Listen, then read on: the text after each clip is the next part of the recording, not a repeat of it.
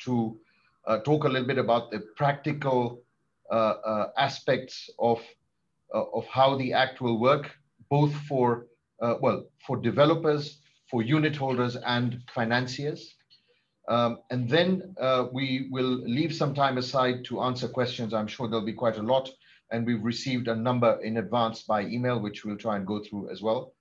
I encourage all our guests to use the chat function on the webinar at the bottom of your screen. Please, as we go along, input your questions and comment, and we will try and take those towards the end of the presentation. If there's any burning issue you have while the presentation is going on, please also insert the comment, and we'll see if we can answer that as we go along or at the end. Without much further ado, we have about an hour, although we'll be happy to stretch a little bit more if people want to ask a few questions at the end. But without much further ado, I will hand over to Alex to start the presentation. Alex. Thank you, Paras, for that. I will request my partner Cornelius to just give an introduction, an overview of what we'll be discussing, and then I'll take over from there. CK. Yeah, thank you very much, Alex. So the Act we want to discuss today is the Sectional Properties Act, which is Act number 21 of 2020, which was assented into law on the 11th of December 2020. And as we have indicated there, the commencement date of the Act was 28th of December 2020. Just a brief on what the purpose of the Act is. It's basically to deal with the division of buildings, which have shared areas. It's also dealing with just how those common areas are going to be managed between the different owners of the properties, and basically the management of both the units and the common property. That's basically what the intention of the Act is.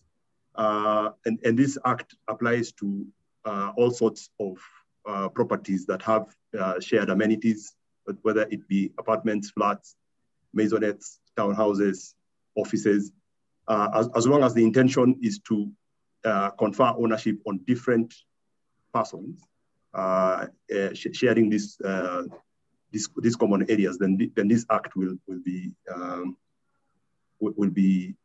relevant to those properties. Maybe we could move to the next slide, where we wanted to discuss a little bit about the rationale of the Act, and I think Paras has touched a little bit on that. Whilst we may have problems with the way the Act is being implemented, or the way the government proposes to implement the Act, I think we all feel that this the implementation of the Sectional Properties Act was actually very welcome, and perhaps it's been late in coming. And it deals with a number of issues which we've tried to highlight here for you. One of the biggest issues I think we've had, and developers will know this, property buyers will know this, and I think the banks have been suffering a lot around this area, is basically how and when shares are transferred from the developer to the unit owners once the development has been done. I think there are very few developments you will find where this whole issue has been resolved without problems. This Act deals with that, and I think as we go along, we can see how it proposes to deal with that, but that's one of the issues that has been sorted out. There has been a problem with things like land rent and land rates payments, where property owners were being required to make payments together as one, because the property was just one. What this Act now proposes is that each unit has its own title, and it's been assigned a certain land rent payment and also land rates, and therefore each house owner or unit owner now is able to make their payments on their own without having to be dragged together with all the other house owners. I think one of the other very big issues that we've had is where you get a developer has charged the mother title or the main title, and is then proposing to be selling properties, also selling units to that parties. And I think we've had instances where the banks have wanted to then enforce because the developer has defaulted, and you have to now deal with issues of whether, I mean, how do you deal with people who bought units and maybe their titles have not yet been issued? Now, the good thing with this act is because titles are now being issued, I mean, the units are being separated, and the mother title is now being closed, and a new title being issued for each of the premises. Then you do not have the issue of, I mean, you don't have that issue of how you deal with the charge over the mother title. So that deals with that problem. There was also issues that we have, in the recent past come across where, if you have units that exceed 50 in a development, and you're therefore, and you want to incorporate a management company, you had to now incorporate what we call a public company as opposed to a private company. And the public company itself had its own challenges under the Companies Act. There are certain things that the public company is required to do under that act, which, it has always been felt that in a management company kind of setting, it would be very difficult to ask house owners or unit owners to comply with those provisions of the Companies Act. Sectional Properties Act is introducing a corporation, which does not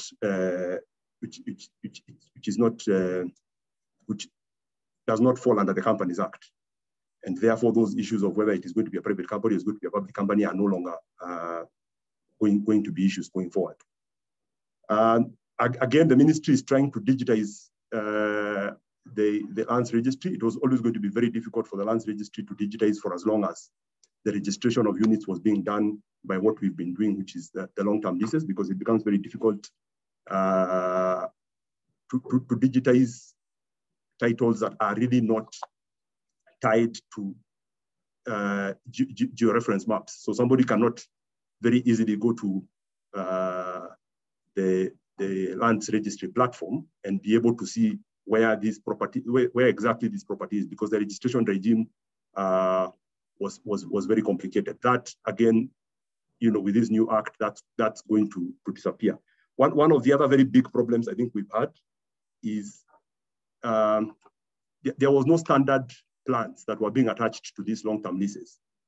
So you would find some people would annex architectural plans to the long-term leases. You would find others would, somebody would just put, a plan and just circle and put it in red and say that this is the unit that I am selling. There was no standard way of describing the property that you are selling to these property buyers.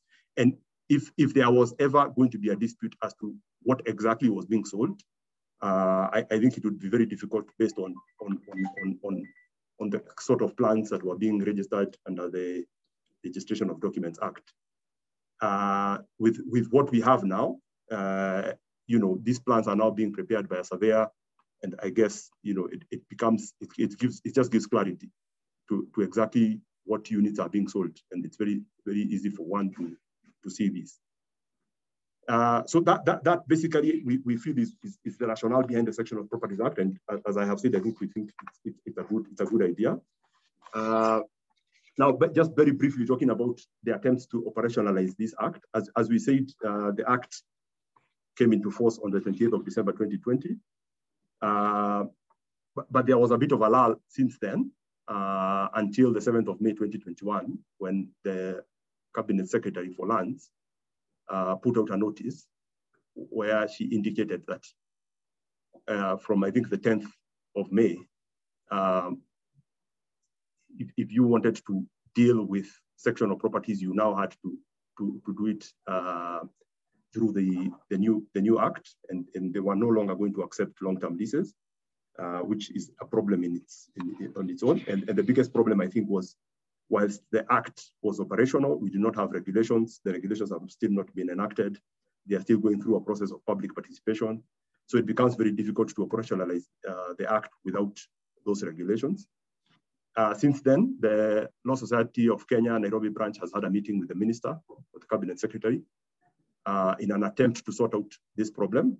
And on the 11th of May, we got the LSK issuing a notice saying that the Act was yet to be, I mean, they had struck a deal with the Minister that there were certain transactions that were ongoing that would be allowed to be undertaken in the previous regime.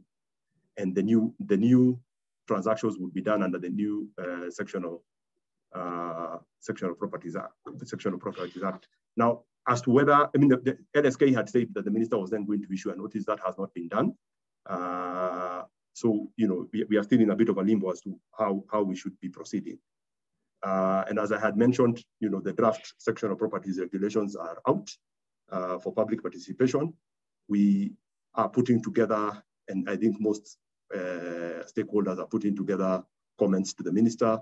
And, you know, again, you know, when we have these sort of conversations that we're going to have today, then, you know, some of the issues that are going to crop up are issues we definitely would want to pick up with the Minister.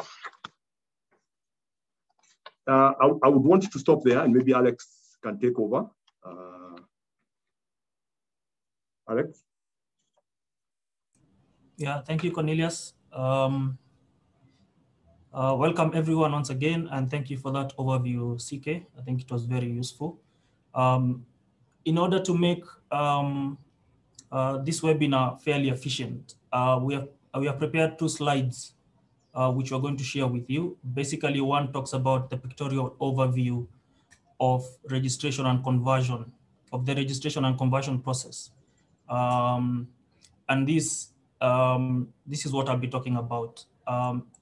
So registration of sectional titles. Now, this is an overview that tells you what happens when you register a sectional title. Basically, the law provides that you should first register a sectional plan. And a sectional plan is basically a georeferenced plan with a bit more detail than what we used to have in the architectural drawings that people usually use to attach to long-term leases. Njeri will be talking later on about the requirements of what the sectional plan should contain. Upon registration of a sectional plan, what happens is a new title for each unit is created, and at the same time, an owner's corporation is deemed to be established. So those are the 2 main things you need to take away from this in terms of what happens when you register the sectional plan.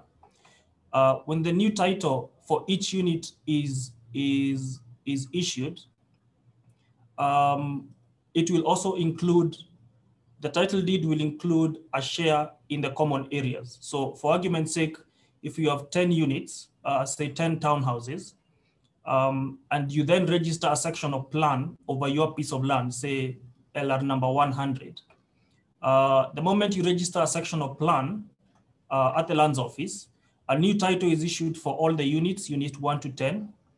The title deeds includes what they call a 1/10 undivided share in the common areas. So this is critical because what it means is the common areas are then no longer going to be owned by some common entity, such as the management company or the owner's corporation. The common areas will be owned jointly, I would say as tenants in common, with each person having an undivided share, so that if you have 10 units, then every person owns 1/10 of the common areas. Then the moment the new title is issued, the entries on the closed title move to the main unit title. So what they'll do is, the moment the new titles are issued, they will close the title deed for the main property, which is the old title. So assuming it was 10 acres of 1 acre each, then the mother title for the 10 acres is closed. And any entries that were on that main title for the 10 acres will move to each of the unit title deeds. So for argument's sake, if there was a charge over the entire main title deed of 10 acres, and that charge has not been discharged, what would happen is the unit title deeds would include with them an entry that shows that those units are charged. And then perhaps as and when the units are sold, there will be partial discharges registered on each of those unit titles. And then, as I said, the main title is closed and does not exist anymore. The unit title that you receive for your property will have a tenure that is exactly the same as what was there in the mother title. So if the 10-acre piece of land was a freehold title, each unit title will be a title deed for a freehold title. If it was a 99-year lease, if the 10-acre piece of land that we're using as an example was a 99-year lease, then each unit holder will get a certificate of lease, which will be their title deed, and it will be a lease for 99 years as per what was there in the main title. So you're given a new title for each unit. Each title contains your proportionate share of the common areas, which is an undivided share. So it's not divided. You can't come and say, this is my portion of the common areas. Each one of you owns an undivided portion of the common areas. Entries that were in the old title move to the new title, and the main title is closed and no longer exists. So that's to do with the new title. The second thing that happens immediately you register a sectional plan is an owner's corporation is established. This corporation is not a company, and actually the regulations specifically state that it is not regulated by the Companies Act. The closest I think this comes to is basically a statutory corporation. So for example, KWS is established under the Act, the relevant Act. So this owners corporation is established by law, and all you need to do is register a sectional plan. The owners corporation, at the time it is registered, there has to be bylaws, and these bylaws are similar to what you'd have in the articles of association of a management company, or you could also add whatever additional bylaws you have as a community or as an estate. And if you don't have your own bylaws which you have established, then there are some standard bylaws which will apply as a matter of law. So having bylaws is mandatory. In our view, we think that in addition to what you use to regulate the estate by way of bylaws that are in management companies, articles, and so on and so forth, we think that perhaps the rights and obligations you usually have in a lease, in a long-term lease, to the extent that they talk about what you can and cannot do, should also be included in the bylaws. As I said, the owners corporation does not own any common areas at all. So that's a big departure to what we had initially. The management company used to own the common areas. In this instance, the owners corporation, which is what is replacing the management company, does not own any common areas. The mandate of the owners corporation is to undertake management and administration of the estate and the common areas. So in terms of the functions of the owners corporation, they are pretty much the same as what you had for the management company. Each member has one vote. That's at least what the initial bylaws provide. And as I said, the owners corporation is not a company. It's just a creature of the statutes. So that's how you register sectional titles. You basically just start the process with a plan, and you end up with a title for each unit and an owners corporation. And that's it. I will then now go into the next slide, which talks about the conversion process. This will largely... Alex, just a question. If you can, just one thing that comes out of that first slide is who then owns that reversionary interest and the common areas? Maybe that's what our guests might be interested in. Yeah, thank you, Paras, for that question. So the reversionary interest is shared equally amongst each of the unit holders. And the management company does not hold, the owners corporations, or what we now use as management companies, does not own the reversionary interest. And again, the common areas, as I said, are not owned by the owners corporation. Each title deed has a share of the common areas. Moving on to the next slide, just a minute. Technological challenges, there we are. So this talks about the section, the conversion process for leases to sectional title deeds. So if you already are in an existing arrangement where there is common ownership of one piece of land with everyone holding a long-term lease to their unit, or you hold a share in a company that gives you a right to own and occupy a piece of land, the first thing you need to do is prepare the sectional plan. Remember in the previous slide that I just explained, the process of registration of sectional titles begins with a sectional plan. That's the first step. So you need to prepare the sectional plan. And in preparation of the sectional plan, there are 4 entities or regulatory entities or parties that are involved in that process. You will have a registered surveyor prepare a georeferenced plan for each and every unit and for the entire piece of land, showing the location of each and every unit. The surveyor will be engaged by the owner being whoever owns the mother title, or if the reversionary interest has been transferred, it is the management company that will commence the process of preparing a sectional plan.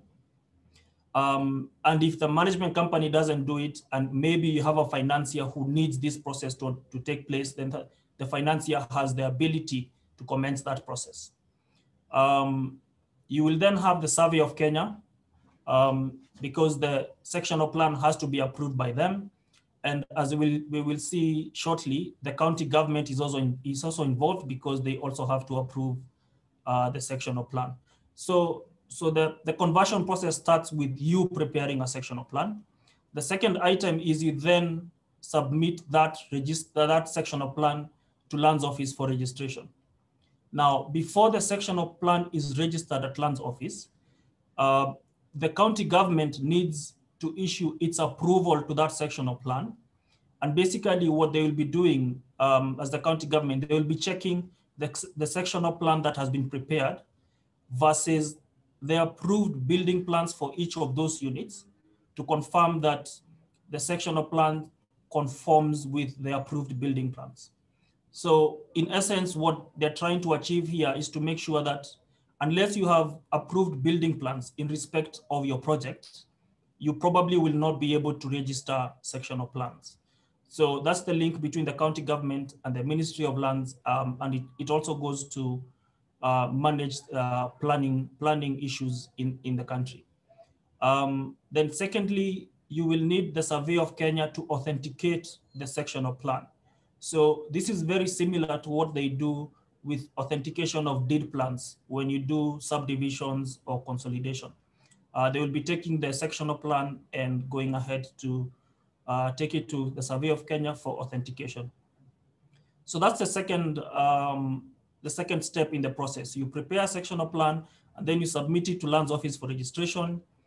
It will only be registered if the county government approves it and says that that plan is in conformity with the approved building plans. And also it will only approve the sectional plan if the Survey of Kenya authenticates it and says, yes, this represents what we have in our records as well. As we discussed in the previous slide, upon registration, you get a new title for each unit. The old main title is closed and the owner's corporation is established. That's the third step. At this point, each and every owner of a unit, an apartment, a warehouse, a townhouse, a maisonette, each and every person at this point will get their own title to their own unit. As I said, the title will either be leasehold or freehold because it gains the same tenure as that in the mother title that was closed. And if there are any registrations on the main title, they move over to each unit title.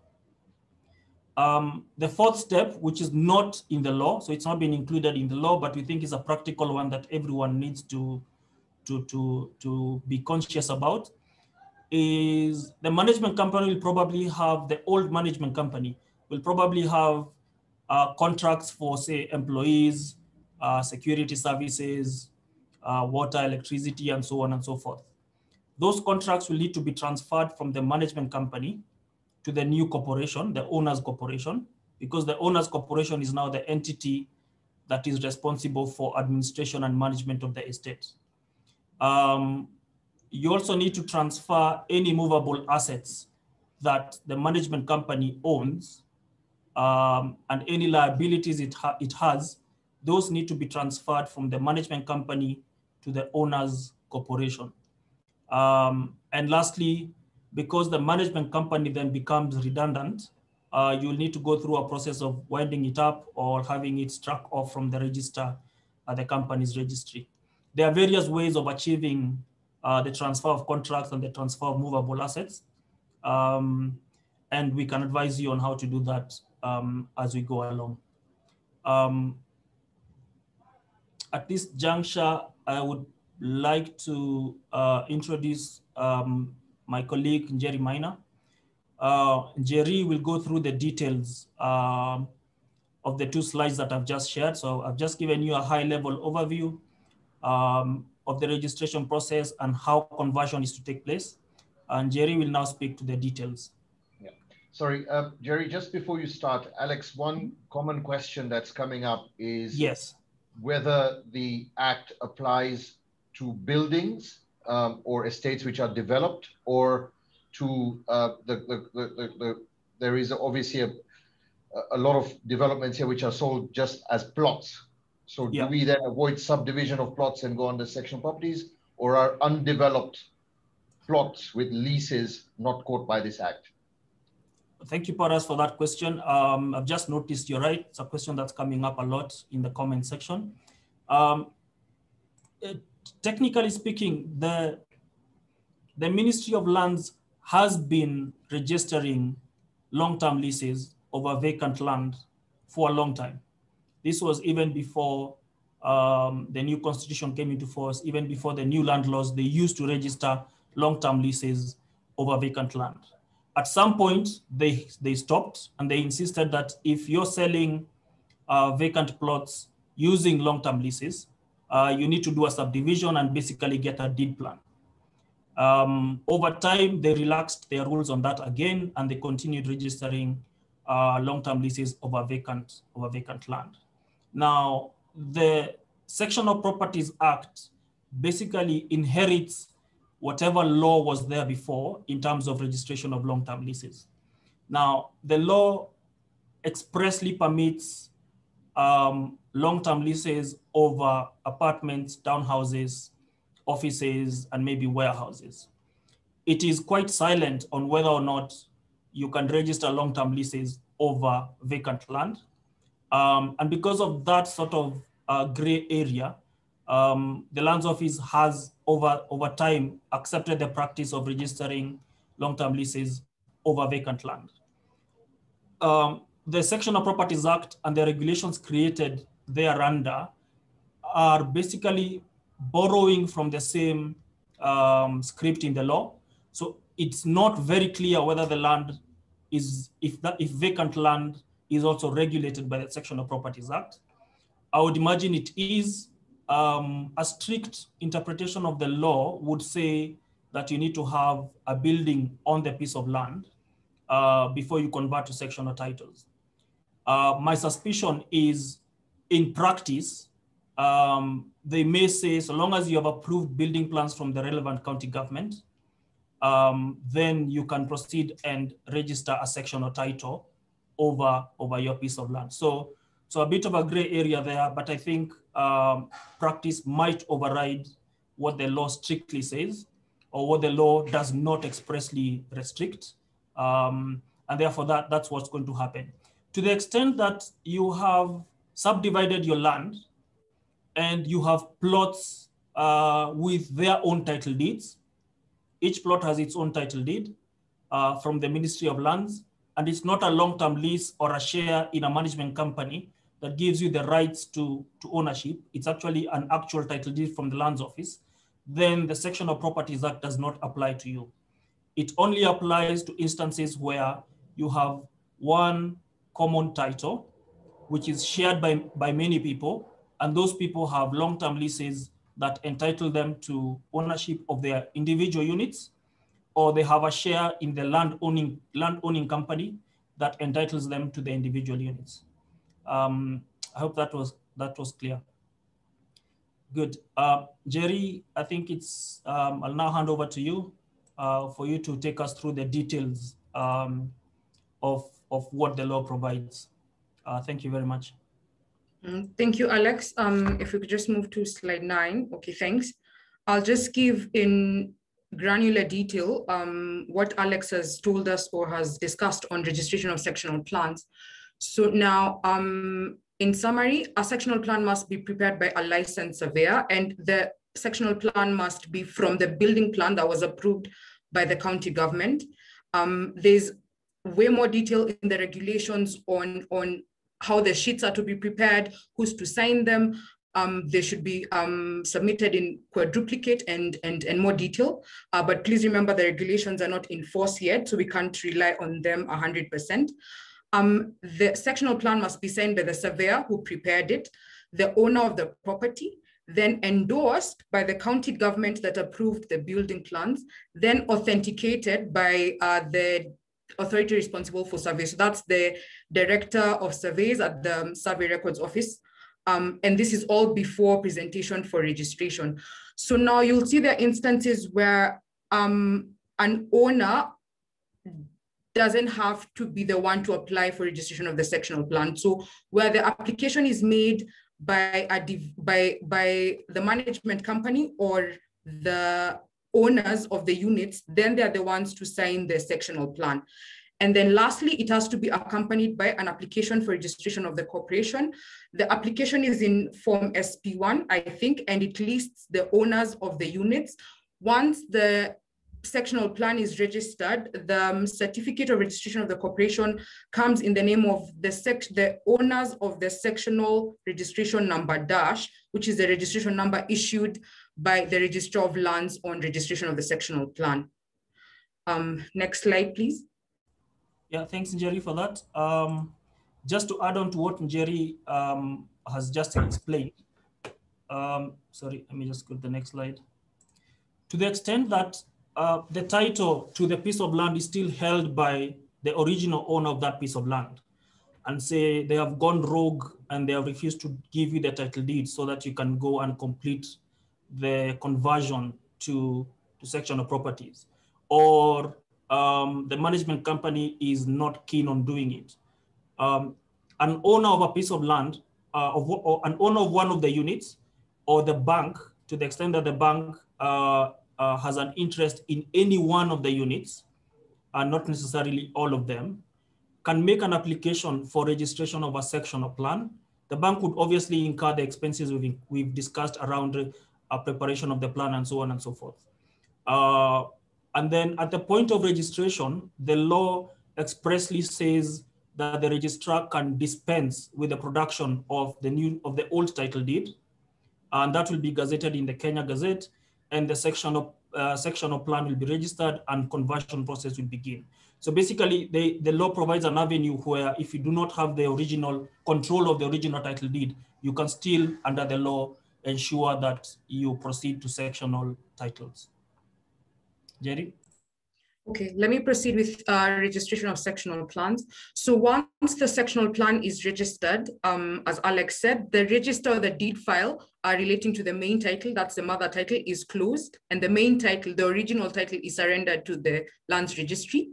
A separate register for every sectional unit is opened, and then the registrar issues certificates of title and certificates of lease, depending on whether the underlying title was freehold or leasehold, to every unit owner on payment of a fee. So now, once the certificate of titles are issued, they contain obviously the area of the unit and also the share of the unit owner in the common property. So that's what Alex was referring to as either a 10th or a 50th. Whatever share that you own in the common property is also going to be noted in your particular sectional title. And then all interests that are registered in the main title that we surrendered, that's charges, easements, cautions, any interest that has been noted on the main title is endorsed on the certificates of title that are issued in relation to the sectional units.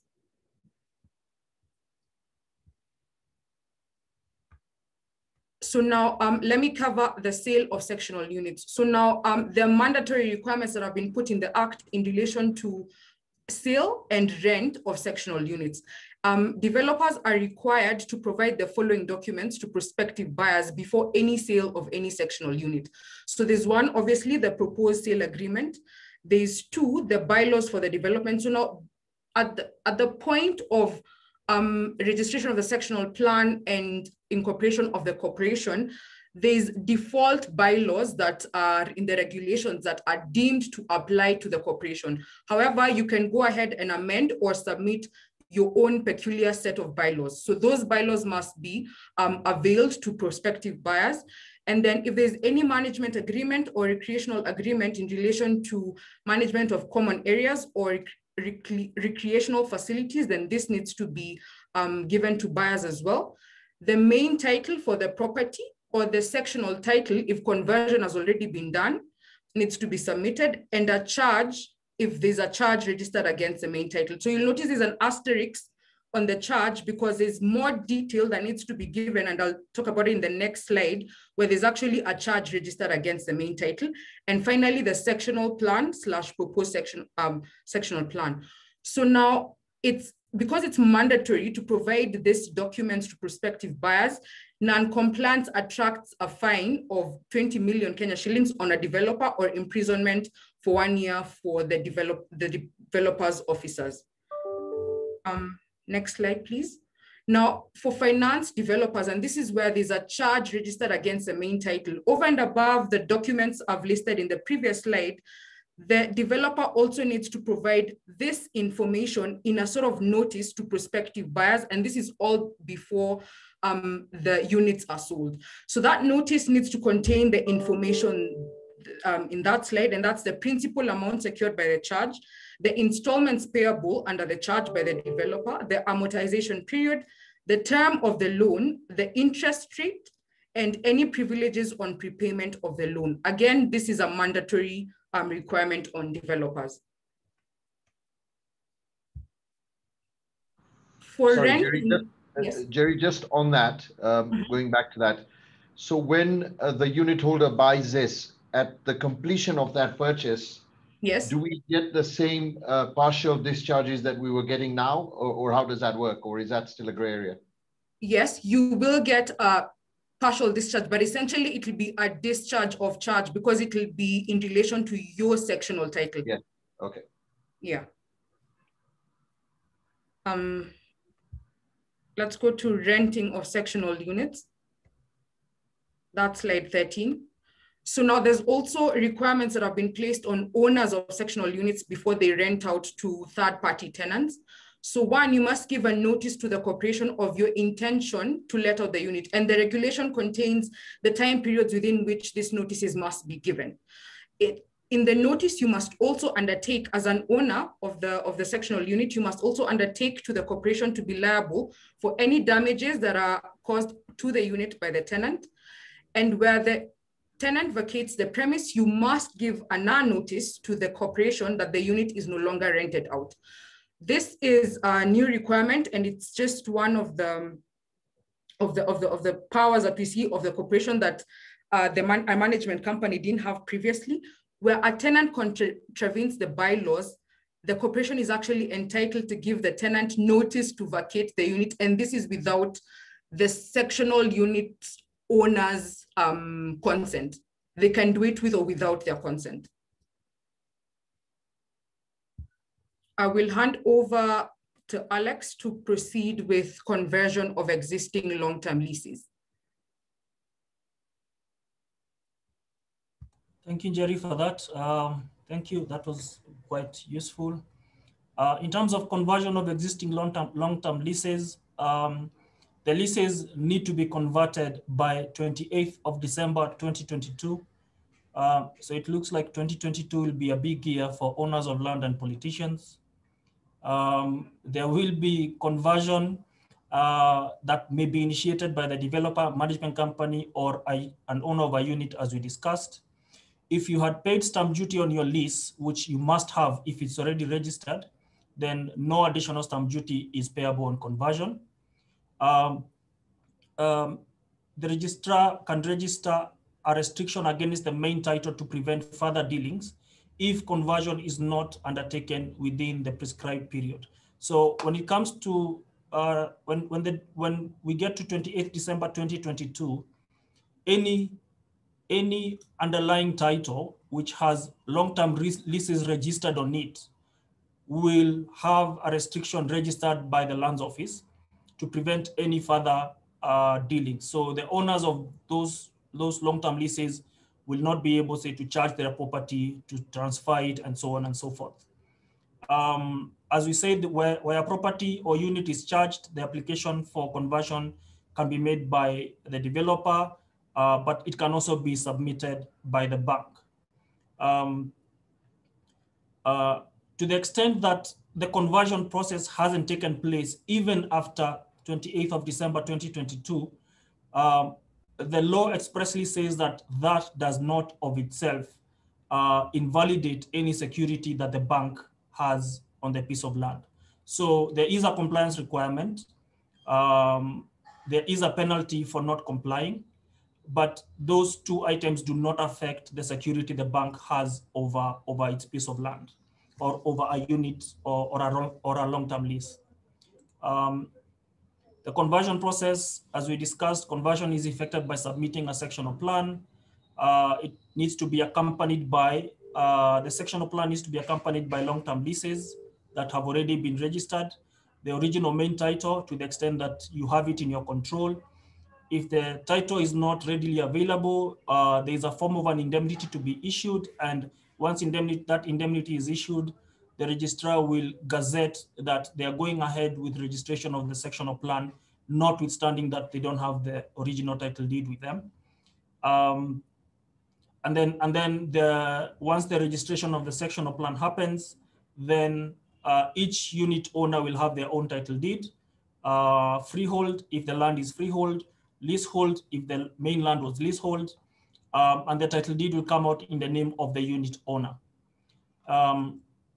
Again, as we discussed, the corporation is not subject to the provisions of the Companies Act. You remember there are two things that happen on registration of a sectional plan. On the one hand, you have the new title deed for each unit, and at the same time, there is an owner's corporation that is created. So this corporation is not regulated by the Companies Act. The application for registration of the corporation is to be made using Form SP1, which has been provided in the law. The corporation will have a unique naming series, and the naming series is basically based on the registration number of the sectional plan. So if the sectional plan is sectional plan number 83 of 2012, then the corporation will be called the owners, comma, sectional plan number 2012, and that's it. So we will no longer have the option of having our own names that we've created for purposes of having a common entity. The bylaws that are prescribed in the regulations are what apply as a default, unless you want to have your own bylaws, in which case they need to be submitted at the same time when you're applying for registration. The corporation shall not carry out any trading activities. So it's also a very similar obligation we had on management companies. They were only going to manage the estates and not undertake any trading activities. There are specific duties of the corporation which have been imposed by the default bylaws that are there in the law. So it's insurance of the buildings and common property, managing and administering the common property, maintaining a fund for the expenses. The corporation still has to approve any disposition, transfer, sale, lease, charge affecting the common property. So in this instance, whilst technically what this means is if I have a title deed under sectional properties for unit number 2 out of 10 units, I have a title deed for my own piece of land, but remember we said that title deed includes a share in the common areas, and that share is a 10th or a 15th, depending on what number of units you have there. So because you have to transfer the title and also transfer that undivided share, the management company has the power to approve the transfer or lease affecting the common property. There will be a board of management that will be established that will be akin to the board of directors of a company. But in addition to that, the law has imposed a mandatory committee called the Internal Dispute Resolutions Committee, which can sit on a need basis. The Internal Disputes Resolution Committee will deal with disputes that are between owners of units in the apartment, in the estate, and also if there's a dispute between the corporation and any one member or all of the members, depending on what the dispute is about. To the extent that you are in breach or you have failed to pay any money due to the corporation, and I believe this targets largely service charge, the corporation has the legal right to register a caution or a caveat, as we normally call it, against your individual title for not paying service charge.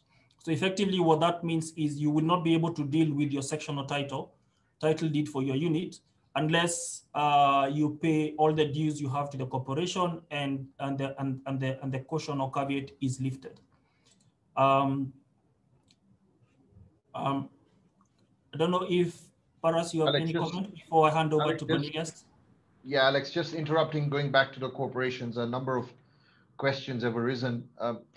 The first one is, I think you've touched on it a little bit, but who will manage or who will effectively be the board of directors of that corporation? And I guess that's a matter for the bylaws, but maybe you can touch on that a little bit.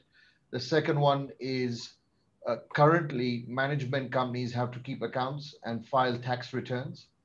And I'm assuming the corporation will be in a similar status, so we'll have to apply for a PIN number and do the same.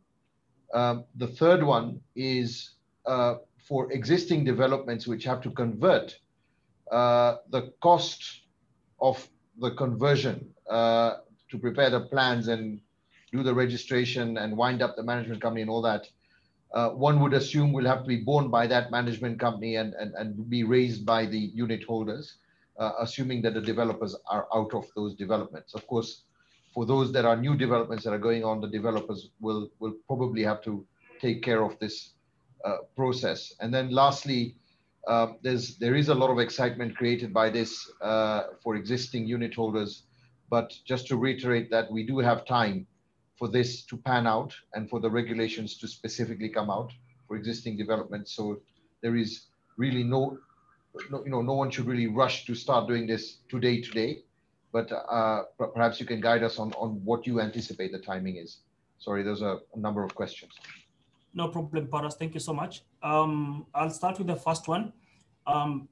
In terms of management of the corporation, the bylaws expressly require you to have, as I discussed a short while ago, a board of management, and that basically is akin to a board of directors.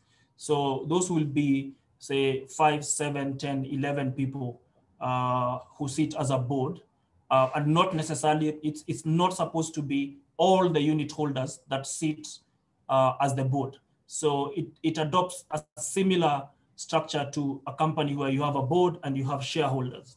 So everyone is an owner in the corporation, but not everyone necessarily needs to sit on the board of management. So that's the structure that they have put in. The law requires you to maintain accounts which need to be audited. And for that purpose, because the corporation is a legal entity with separate identity and ability to sue and get sued and enter into contracts in its own name, it will also be required to register for a PIN number. There is a more sensitive issue around the cost of conversion. What the notice that was published by the minister says is that the government will take care of those costs, the costs of conversion. But it's quite unclear on what that means and which costs are these that they are going to take care of. They talk about the costs of preparation of the sectional plan, which is the genesis of the registration. But we don't know how efficient that is going to be. And it might end up being a situation where you're probably better suited to get your own professionals to do that, and you pay them rather than waiting on the list for whenever the government gets ready and time is passing. So those are the main answers to the questions you've posed, Paras. And sorry, just the last one, Alex, on timing for existing developers. There is, I don't think there is a rush to do it today, is there? No, there isn't. Actually, we would say we watch the situation evolve for maybe another 1 month or so. We've had meetings with the Ministry of Land, and when I say we, I mean the Law Society of Kenya. Initially, the notice issued by the minister said, with effect from 10th of May, no more long-term leases will be registered. However, having had an extensive meeting and discussion with the minister, who was quite receptive actually to the concerns raised by the Law Society of Kenya, what was agreed at that meeting, and we are waiting to see how that will be implemented. But what was agreed in that meeting is, to the extent that you have an existing development, an estate where you have already registered at least one long-term lease, you'll be permitted to continue registering long-term leases in the short to medium term, but at some point you'll be asked to convert those into sectional properties. To the extent that you have a lease that's not registered, but it's been assessed for stamp duty, or stamp duty has been paid and noted on the long-term lease, but you haven't lodged for registration, then again, similar situation, you'll be permitted to register your lease, and then at some point you'll be required to convert. Now, to the extent that you don't have even a single lease that has been registered, stamped, or even assessed for payment of stamp duty, the view taken is you haven't yet taken a significant step towards registration of a long-term lease, and therefore you will be required to immediately register a sectional plan if you're going to be selling any of those units or transferring them to third parties. So to the extent your project doesn't have a single lease registered, or none of the leases has been assessed for stamp duty, or none of the leases have stamp duty paid on them, then you can only transfer ownership of a unit by way of sectional titles. So for those who are still early on in their development projects, it looks like you will have to do your sales under the Sectional Properties Act. For those who have existing leases registered and the sales are ongoing, then you'll be permitted to continue registering long-term leases against that specific title deed. With a requirement for you to convert to sectional titles by December 2022. For specific projects, because I know there will be nuances for specific projects, happy for you to get in touch with us by email or telephone. We would understand your situation, and then we'll be able to tell you whether it's one where you have to convert immediately if you want to do a sale, or it's one where you can register the long-term leases. Thanks, Alex. I think let's, the clock has turned to 12. We can continue for a few more minutes with the challenges and the last slide. Cornelius, if you do that, and then we can do a wrap up. Thank you, Cornelius. Thanks, Alex and Paras. I think, as we've gone through the presentation, I think some of the challenges that we are discussing now have become apparent. I think one of the biggest challenges we have is the fact that the Act is being operationalized without the regulations being in place. So even if you wanted to, for instance, convert your long-term leases, you do not know how exactly that's going to be done. And we hope that the ministry will deal with that. There are other challenges that have cropped up. For instance, you will find there are developments that have been completed. People have purchased units in those developments. Some of them did it by cash. Others were financed by various financial institutions. How you merge all these interests of everybody that is involved, the financiers who are different financiers, the different buyers, the developer, for them to agree for this conversion to be done. And we all know that when banks have financed purchase of units, they are the ones who are going to be holding the leases, which now require to be amended to be in line with the provisions of the Land Registration Act and the Land Act. So that it's going to be interesting to see how the ministry expects that to be sorted out. And another issue is enforcement of charges in cases where the banks have taken a charge of a long-term lease. Now going forward, any attempts to enforce that and transfer those leases to a buyer in an auction or in a private treaty, that's also going to have its own challenges, because the ministry wants everybody to move towards sectional properties. So it's going to be very difficult for banks to be able to enforce that. Again, banks, may have financed developments with the expectation that the debt is going to be serviced via sale of units. Some of those units that are being sold are expected to charge to other financiers. Now, if this conversion has not been done and therefore registrations cannot be done, then there'll be some cash held up in those sort of transactions, and developers may have challenges in servicing their debts. Again, there are developers who've managed to get buyers to buy their units, but these buyers are mortgage buyers. They've made the applications to the banks. The mortgages may have been approved or are in the process of being approved. But now this challenge has come in. The government is now saying you can't register long-term leases anymore. So again, what do we do with those mortgage applications? And what is the developer supposed to do, because the buyer is likely to now default on what they had agreed on.